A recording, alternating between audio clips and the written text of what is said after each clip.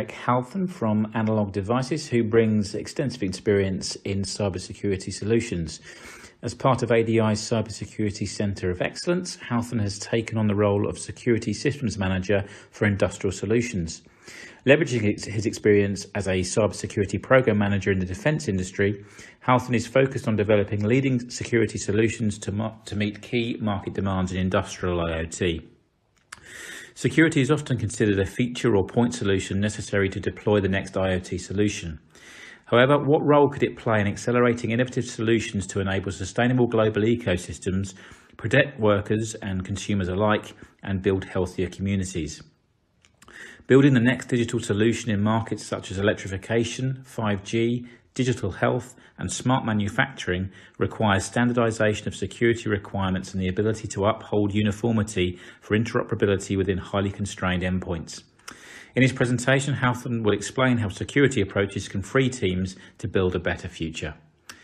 So without further ado, I'll hand over to Erik. Yeah, thank you, Joe, and thank you everyone for tuning into this. Before I jump into the presentation, I just want to share a little bit more about my role and in Analog Devices. I get the opportunity to have a very forward-looking approach for the security needs of our markets and across all of ADI's businesses. But for this presentation, I get to take that experience and also merge it with something that's very passionate interest of mine. That's environmental causes and social justice. So with that, I want to introduce the overall challenge and then eventually bring it back to how security plays a substantial role in our environment.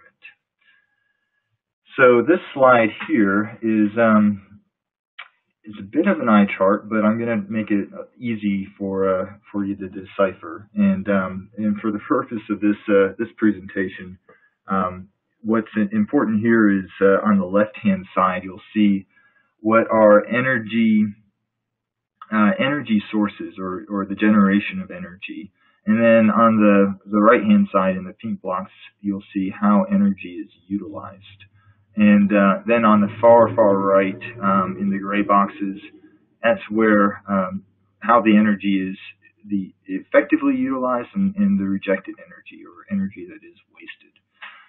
So there are 5 key points I want to make here. And the first being is that rejected energy is most substantial. It's contributing to more than twice that of used energy.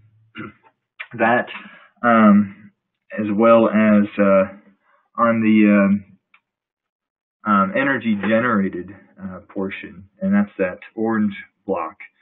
That's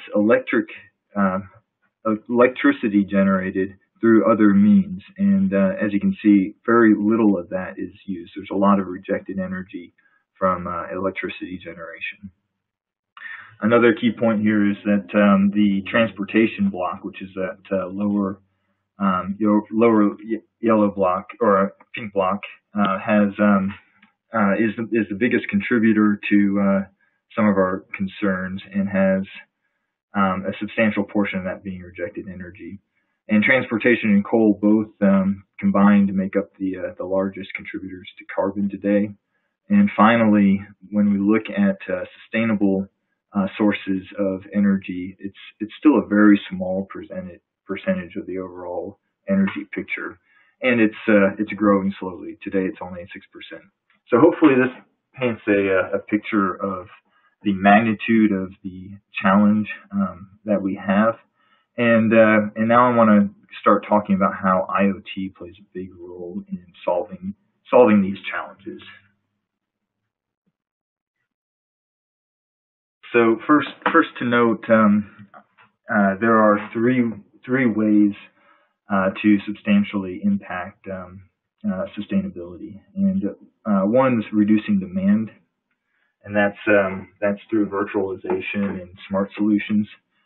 Another is increasing efficiency, and whether the power consumption of electronics, using renewables, and the effectiveness of batteries. And then the third way is handling pollution, and that's through monitoring and sequestration.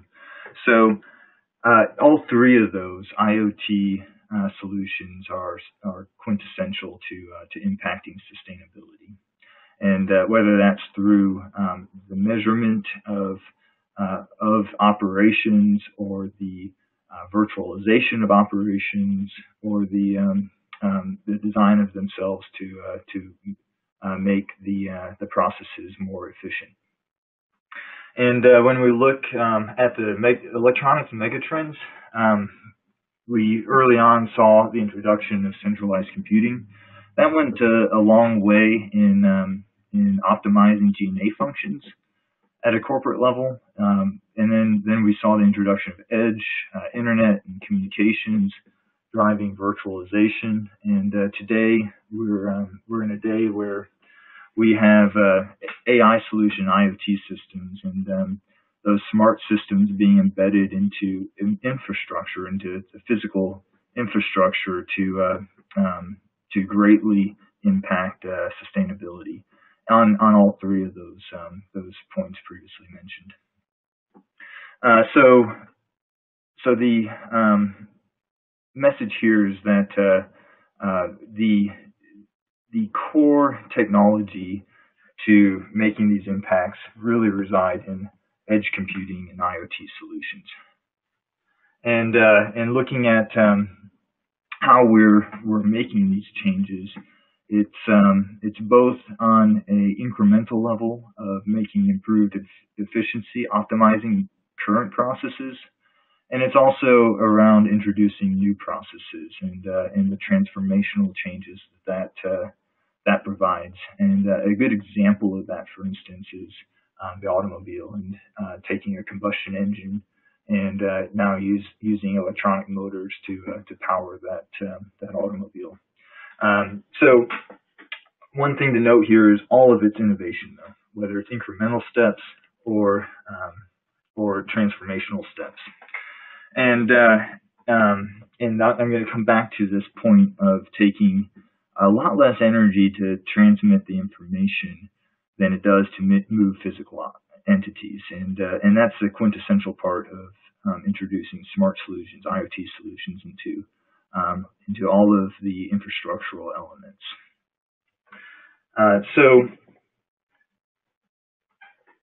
Another look that I want to provide is how our megatrends today not only provide a technology transformation, but directly impact the role and play a significant role in sustainability and social impact.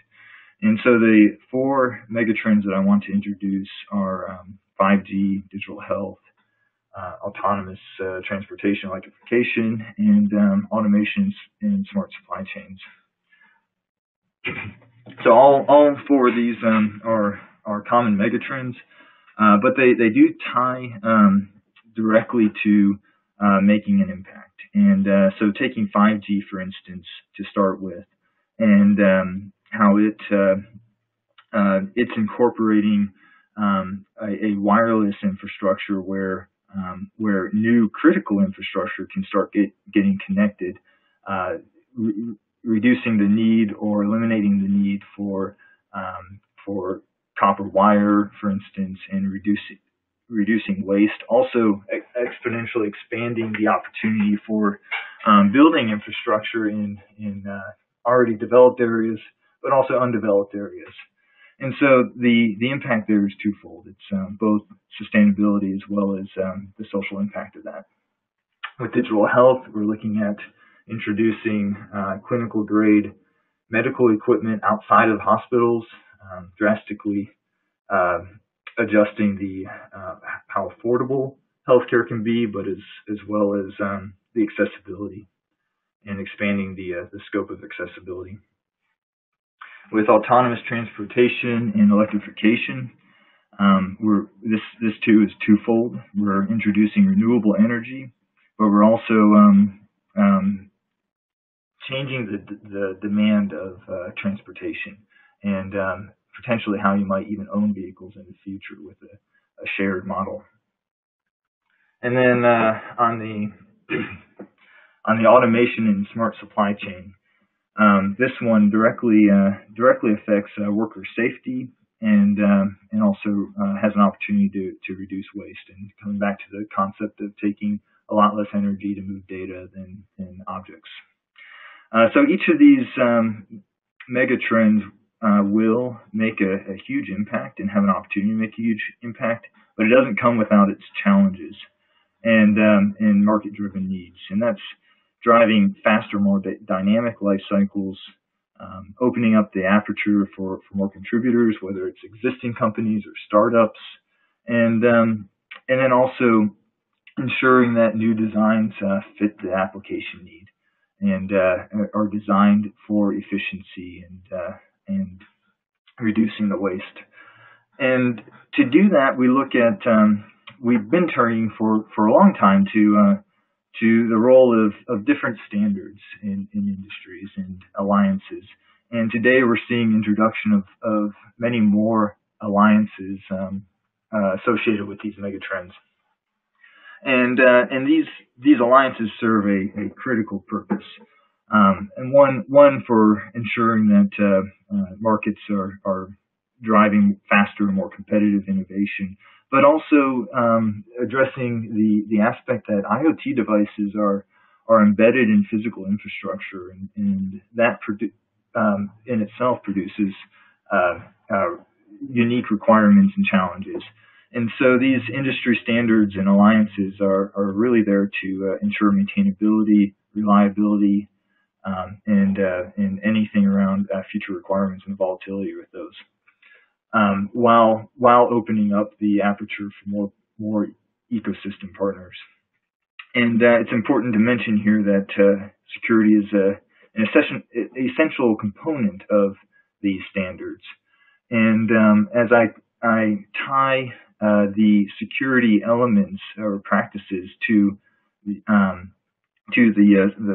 social elements, I want the audience to keep in mind how these industry bodies ultimately will drive designs and constrained devices, and the importance of keeping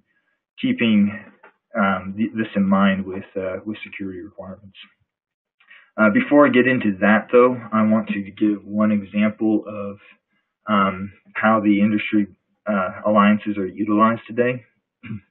And I picked ORAN Alliance because it's fairly new, but it also is a great representation of how alliances can be used to solve these challenges and address the needs for innovation. And so ORAN Alliance is an alliance that's introduced by the operators for the operators in the area of 5G infrastructure. And the 26 current members are listed there on the right, but it's also important to note there's 182 contributing alliance members in addition to that. So this alliance was formed to develop and encourage white box ecosystem and enable more ecosystem players to participate and innovate in, and really drastically changing the pace of innovation as well as that diversity. And they're doing this with through delivering a set of standard interfaces and a white box reference design.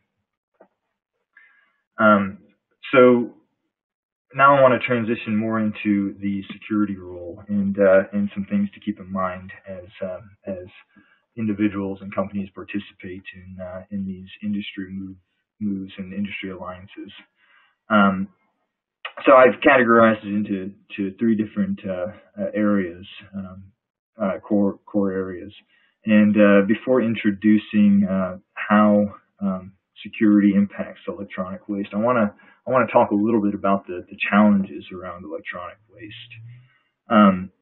So if you think about all of the different products introduced today, and consumer goods is a good example, and let's take cell phones for instance, cell phones, laptops. All of these electronics have a limited life cycle and eventually are disposed of, and hopefully disposed of in environmental friendly way, especially considering most of these devices have batteries. But recycling these components are very costly and very challenging and not very effective, to be honest. So there's a lot of ways this problem needs to be addressed, but we have an opportunity to reduce the extent of the problem by extending the usable life of products. And security becomes a key element of the architecture in order to do that. And that's through lifecycle management of a device itself, but also enabling second lives for products and avoiding the need to dispose of the usable product itself. And then of course, making sure the architecture supports a future-proof design, so updatability and a platform, a hardware platform where software innovation and software-defined solutions can take place. And so security and the security architecture of that needs to be something at the very forefront of these designs and thought process going into any new design. So moving on to the product waste standpoint, this goes back to the concept of constrained devices, and IoT exists primarily in a constrained environment when you're embedding sensors into different physical objects and products, and so a security concept that's intended to minimize cost and power. And that goes into a thought process of a system approach to security and looking at it from a risk standpoint, but also from the introduction of standards and supported algorithms, for instance, ensuring that the algorithms that are selected and standardized around are a subset of the total possibility. We don't. Oftentimes, it's easy to take a data center approach to these standards and say, okay, we're going to support 26 different algorithms. But limiting the amount of algorithms these constrained devices need to support can greatly reduce the physical size of the device and the efficiency of the device. So keeping that in mind, especially participating in these standard bodies. And then the final piece here is maybe more a traditional approach to how you might consider security impacting social impact, and that's safety and security being synonymous, whether it's industrial automation or an autonomous vehicle, safeguarding user privacy, especially when we are thinking about digital health solutions. Secure by default. Not everyone has the same propensity to security as security experts might. So ensuring that it's not an option but a default goes a long ways in protecting the users. And then the intuitive and easy. It's not just at a user level. Designing products that are intuitive and easy to from a security IP or architecture standpoint to integrate into an application by other design teams, limiting or eliminating the need for adjusting the security functions of that so that vulnerabilities aren't accidentally introduced. And hopefully that ties security back to the overall message and the scope and role IoT plays in these problems at a broad scale. I want to close with just some security practices to keep in mind as it relates to enabling the sustainable global ecosystems. And some of these are pretty basic and known for many reasons, but just want to highlight these 5 principles. Conformance to industry standards, that's key for many reasons, but especially when ensuring default or minimum set of securities adhered to. Reusability, I think, goes a long way in in maximizing the application of security. So designing a security subsystem, for instance, that can be integrated into multiple applications will serve to reduce the design cycle time and help bring new solutions to life quicker, but also in a way that's already proven and certified. And size, this is big. Being able to size to the application and the risk, and that goes beyond just let's constrain what we're forcing to go into these devices, to also let's look at the risk the device has to the entire system and size the security solution to that risk. And that system approach also goes to the next block, which is implementing it at the right layers within the system. And finally, when we architect these designs, keeping in mind feature enablement, updatability, but also where this product might be able to live in the future, and architecting that for life cycle requirements, but also second life. So hopefully this provided some practical application, but it definitely is a topic that's near and dear to my heart. So I hope this provides some useful insight into future product discussions or designs and additional contribution to the current alliances out there today. With that, I'll turn it back over to you, Joe.